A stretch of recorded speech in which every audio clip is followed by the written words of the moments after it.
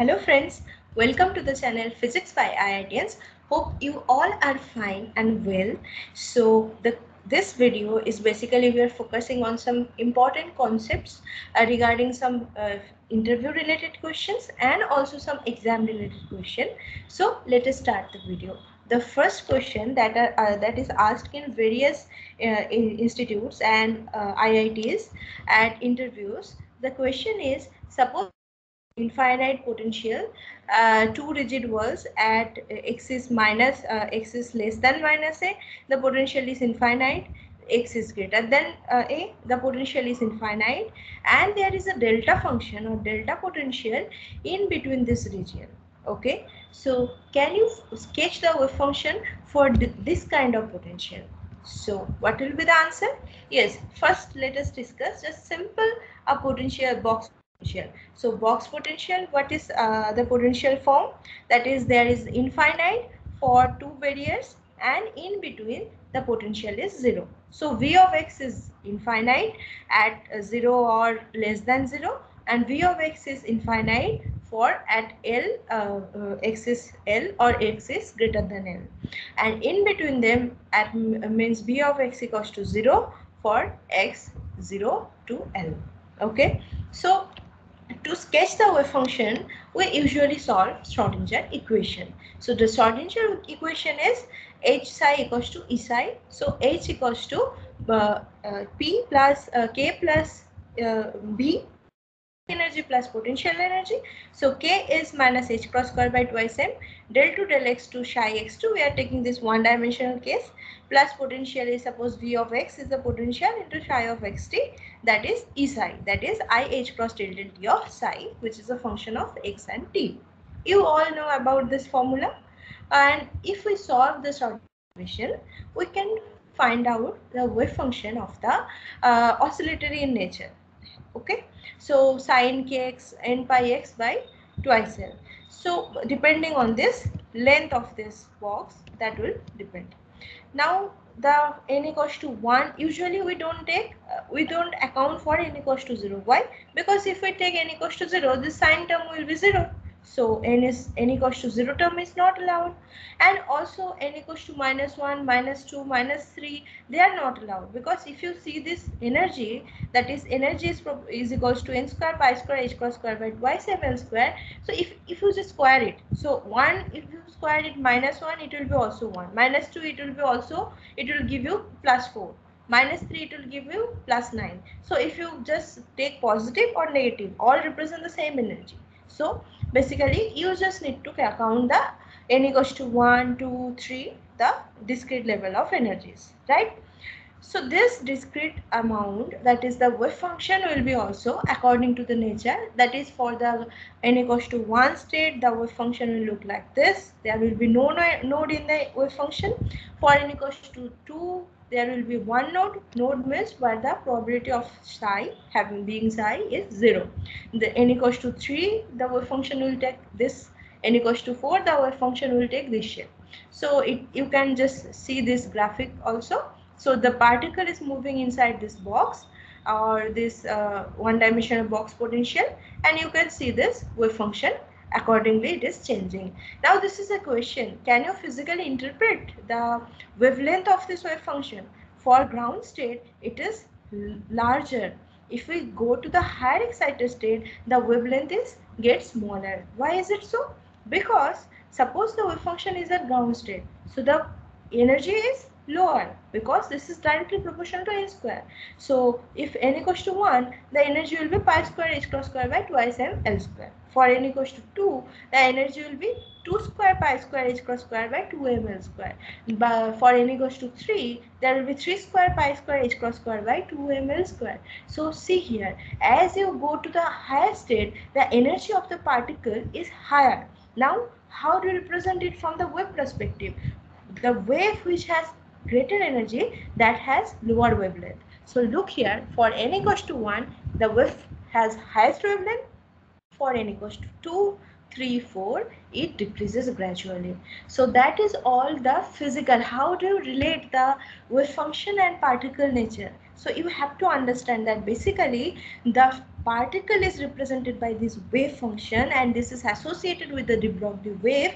And when the particle is going from a ground state to higher excited state, definitely the wavelength associated with that particle will be less and frequency will be higher as the energy gets higher. So this physics you need to understand when you learn quantum mechanics, and all this foundation in this discreteness, it is coming due to this boundary at the potential. The potential is limited, so the particle motion is also restricted. And for your kind information, only those waves are allowed which will form the standing wave solution, because there should be no loss of energy at the stable states, like n equals to 1, 2, 3, these all are stable states, right?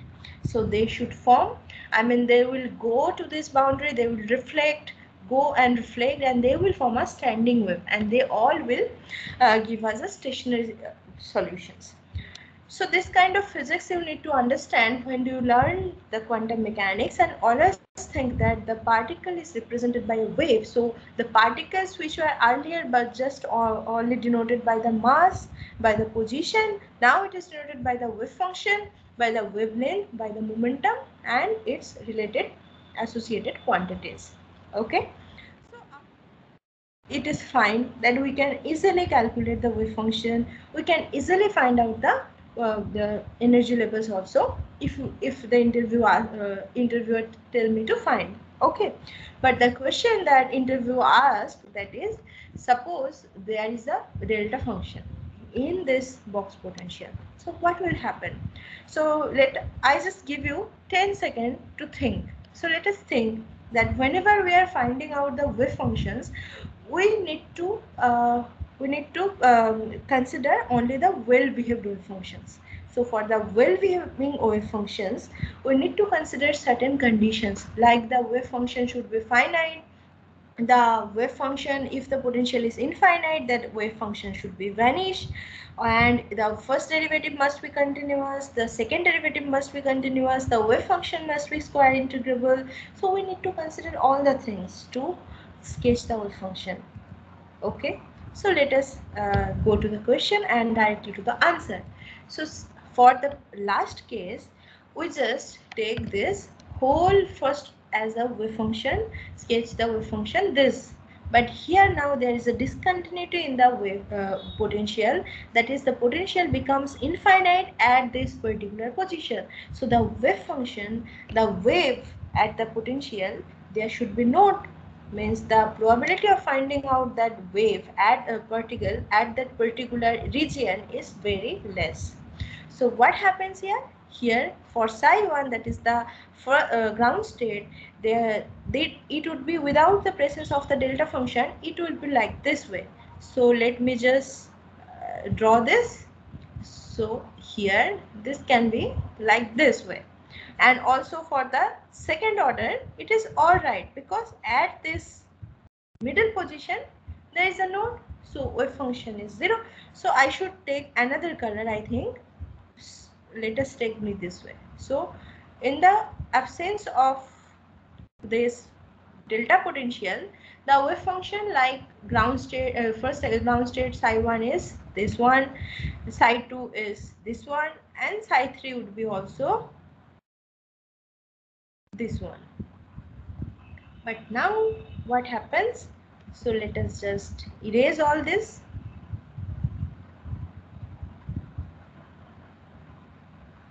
Yes, it is happening that the wave function at this particular delta potential, it becomes very, it is a discontinuity, because the waves or the particle probability to stay here, that is the lowest probability. So that's why the wave function has taken this shape. So I think you understand why this wave function has taken this shape, because there is a infinite potential and this is a delta potential. There will be a discontinuity at this particular position of this delta potential. And how do you find out the discontinuity? we usually take a small limit. Suppose I am the first order of the wave function I am considering, so del psi d psi dx at for that particular small region of the delta function, which is, suppose I am taking the region as PA. So PA plus epsilon and minus of del psi dx, PA minus epsilon. That should be this. I mean, we usually find out this finite amount, this continuity like this way for the delta function, and we can find out the energy and also the stationary states respectively. Okay, so this way you can answer the question. What you have to think here, that when I have no foundation of that particular particle to travel here, there is no problem, but there is a foundation in terms of this potential energy, that is delta potential energy. Definitely the discontinuity will occur, and that will give the wave function, that will definitely give some effect to the wave function, and it will look like this way. Okay, so let us go to the second question. The second question is that a particle of mass m is and the energy E is greater than 0 in one dimension is scattered by this potential. So this is the form of potential Vx, which is a function of x, and at A and B, this is the potential A is V1, at B there is a potential V2, and there is a linear gradient from V1 to V2. Okay, so the question is, if the particle was moving from x equals to minus infinite to x equals to plus infinite, which of the following graphs give the best qualitative representation of the wave function for this particle? The first one is like this, the second option is this, the third is this, and the fourth is this one. So how do you find it out? So let us suppose first the particle, it is already particle was moving, told that particle is moving from minus infinite to plus infinite. So from the left it is coming to the right. So what are the boundaries here? This is the boundary, first boundary, this is the second boundary. So at this boundary there will be some of the wave will be transmitted and some of the wave will be reflected, and same with the second boundary also. The wave that is transmitted from this first boundary, some of the wave will get transmitted and some of it will get reflected.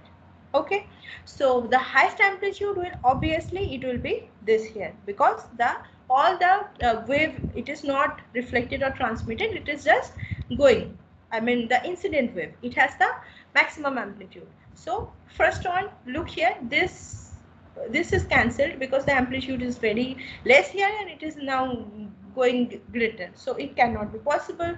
So let us cancel this first one, or highlighter, or I just take the pen. So cancel out this first option. Now see the second option, B, C and D, second, third, fourth, because all of this has the first region is well good. Okay, the amplitude. And now consider the second one, that is V1 to V2. So this potential is a negative potential, right? Because if we consider this as the zero level, the V1 is attractive, V2 is more attractive.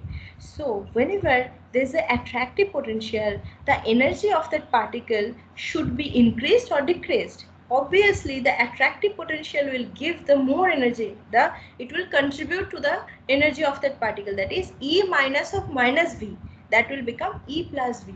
So the energy of the wave particle is increased, so the frequency of the particle will be what? The frequency of the particle will be decreased. So this first one, this has the greater frequency, and the second one is a lower frequency, right? And so here we do this option is cancelled because this is not understood enough. And also look here, this one, that is this one, there is a no change in the amplitude. The how much wave is going travel through this V1, that much wave is traveling through V2 also, but that is not true, because some of the wave will be traveled, will be transmitted, some of it will be reflected, then again this transmitted wave, some of it will be transmitted and some of it will be reflected, so the amplitude will be also decreasing. So this option is the correct option. So option C is the correct option. So this kind of question, this question has been asked in NET 2000 I think 19. So you understand the question so that you can understand the physics and you can answer the question. Friends, we usually give the interview guidance, so we have already started our interview guidance program, and this program is especially designed to give you the experience, and also we ask questions like the IISers or IITs they usually ask at the time of interview, PhD interview. So you can join the question. There are regular discussion, weekly discussion. Also we give the BARC examination and BARC interview guidance also. So you can contact to this number for further information. So we request you to, this course is of 6 months, so please join this course as soon as possible, because what we give you guidance, we just give you the understanding or developing the concepts of physics, but the task, our task is to make you understand that how do you think it, how do you develop the concepts. But you need to read the books, you need to ask the questions to yourself also, to us also. When you are free to ask any question that come to your mind and without any hesitation to ask. So our job in this interview guidance program is to guide you how to think physics, how to understand physics, and how to implement it in real life.